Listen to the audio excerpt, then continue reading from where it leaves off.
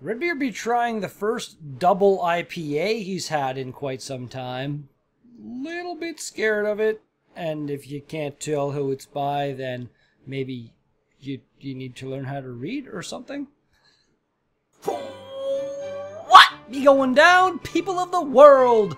Redbeard here, coming at you from his couch. Welcome back to another Daily Drink vlog for the beer of the today.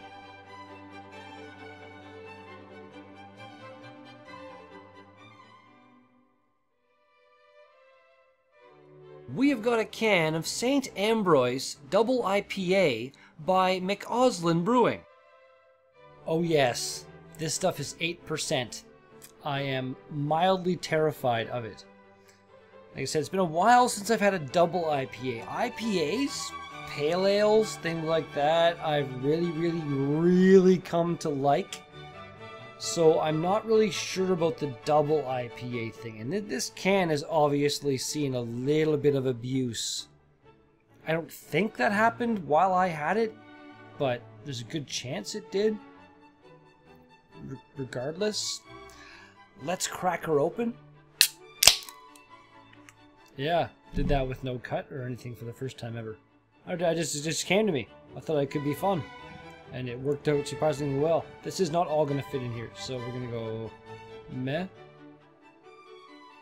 Nice pour, nice pour. Ah, tiny bit seeping over.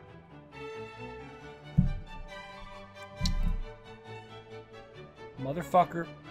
No idea why I went to put the full glass on my horribly balanced fucking stand thing there.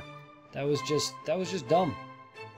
That was not intelligent at all.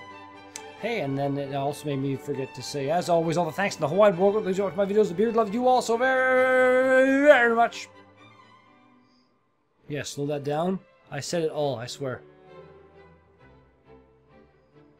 Ooh, that's on my nose, and it doesn't look terrible at all. It's actually got a kind of a pretty nice appearance to it, but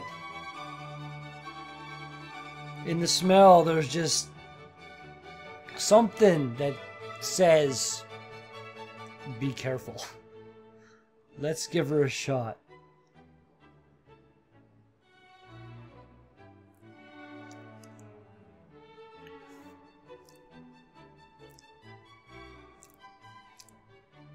Oh my god. Oh!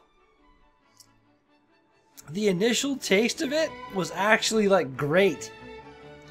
And then something happens with the finishing taste that I am not a huge fan of at all. The rest of this might fit in there now. There's not a whole lot left in the can, so well, come on. You can do it. I believe in you. That's a really full glass of beer now. Yeah, it's just a little bit full. Look at the head low. Jello-y head low. Yes. In case you haven't seen before, head low is a term I made up because I'm so witty and stuff. Yeah. It's head that performs like jello when it jiggles. It jiggles. Remember Jello jigglers? It's a head low jiggler, or something along those lines. I'm sorry. Let's just drink the beer.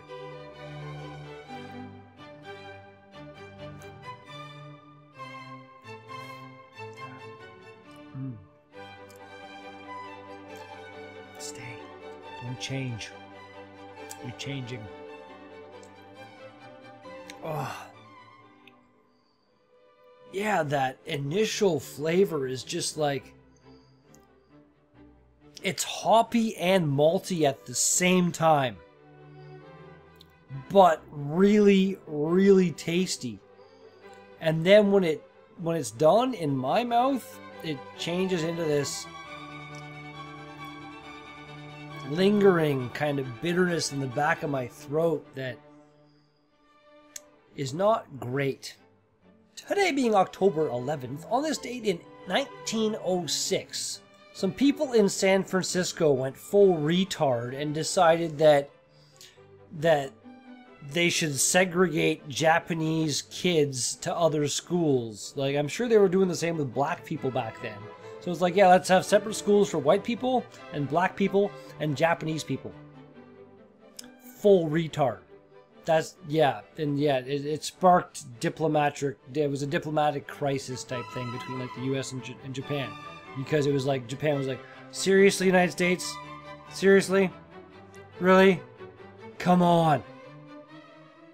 In 1968, part of the Apollo program, NASA launched Apollo 7, and that was the first successful manned Apollo mission with astronauts Wally Schirra, Don F. Fucking names, man. E-I-S-E-L-E? I think that's an I. It could be E-L-E. Excuse me. Terrible time. And Walter Cunningham. Hunningham? I almost said Hunningham. Like hummingbird. Hummingbird ham. It needs to happen. I've got a really good sounding slap off in a while. It's not something somebody should be upset about at all, but it upsets me.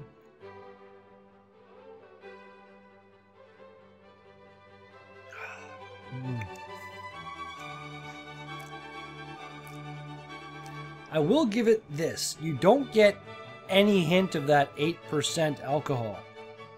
Like, it tastes strong, but not alcohol flavor strong. Overall, it is a really, really nice... It's almost got a little bit of a thicker mouthfeel than your average beer. But it's very different. This is definitely another one of those cans that it's like, really, can? You're going to put your label on there twice instead of some actual information? Like, we have, it says information and tells me the glass I should use. That's not, it's not that far off. It's their glass I used, so. But yeah, what is it? It's a double India Pale Ale. The hops are Cascade and Chinook. IBUs are 75, served between 5 and 12 degrees Celsius. I'm probably somewhere in that range. And the original gravity is 18.5 degrees Plato. So, like, no ingredients, no really useful information. To maintain freshness, this product should be kept cool. Yeah. This is a really nice glass. I can't recall... It was a bartender at one of the bars here in town that gave this to me.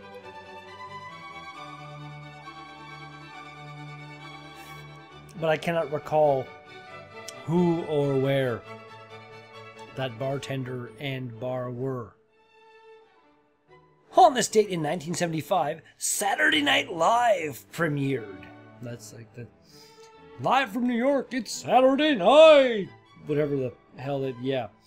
George Carlin was the host. Andy Kaufman, Janice Ian, and Billy Preston were guest stars, I guess. But George Carlin, one of the best comics, if not the best comic to have ever graced the earth with his presence. Cheers to you.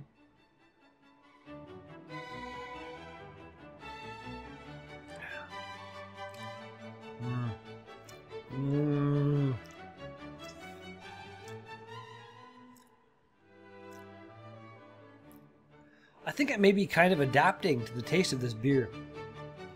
The aftertaste was not good at all. The first couple drinks, but now it's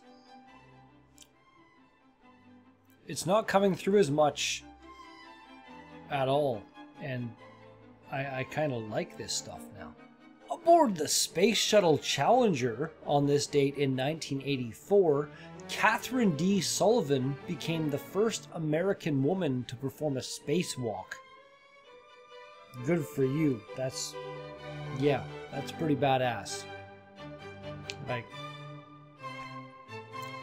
I don't know if doing a space walk will ever become a thing that the average person can afford, but if it ever does, I'm in. That would be a hell of a thing. In the year 2000, NASA launched STS-92, which was the 100th space shuttle mission using Space Shuttle Discovery. Not the 100th really again. The 100th mission with Discovery. It was the 100th space shuttle mission. I'm not sure what mission number it was for Discovery. If you'd like to, you're welcome to look that up yourself.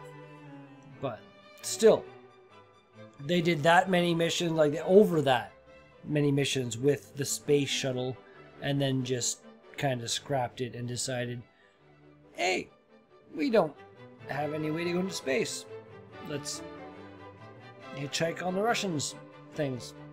Yeah, good job.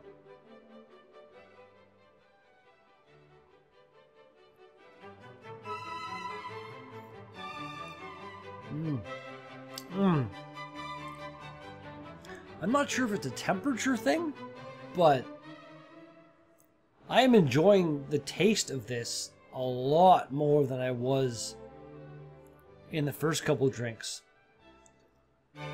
It's got a huge hoppy presence, but at the exact same time as that hoppy presence is hitting you, there's this really, really nice malty presence. Like, everything just works really well in it. And fuck you, fruit fly! Like, get him? How? How did he not die?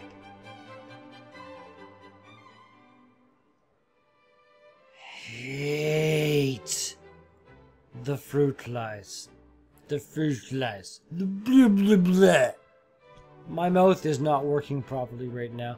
I may have had a friend over a little while ago and we may have had some drinks before this drink was consumed. So the previous drinks plus this drink being 8% means me is like, if this is hammered and this is fine and this is the middle, I'm like, there is where I am and like there's hammered.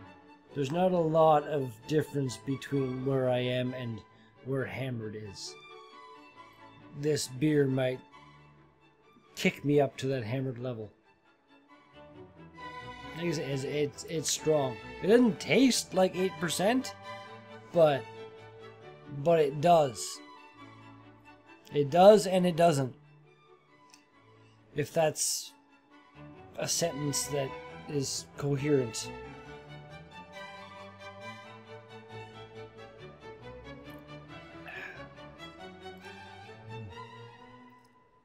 Wow.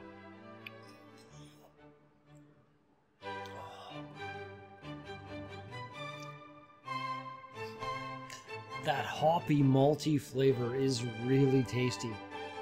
I cannot deny that at all. And yeah, that bad kind of aftertaste that was there was only really there for the first couple drinks. It's not there at all anymore.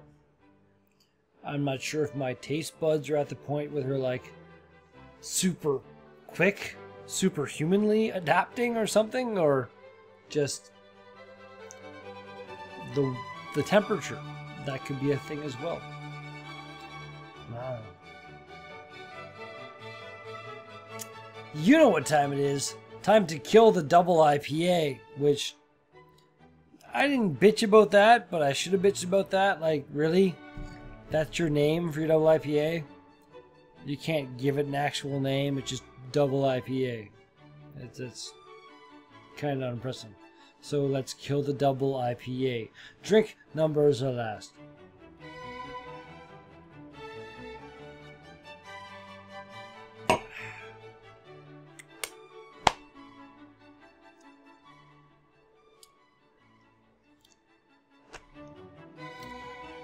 Overall, that's actually really kind of tasty. So, McAuslan Brewing Company. your St. Ambroise double IPA. Rating?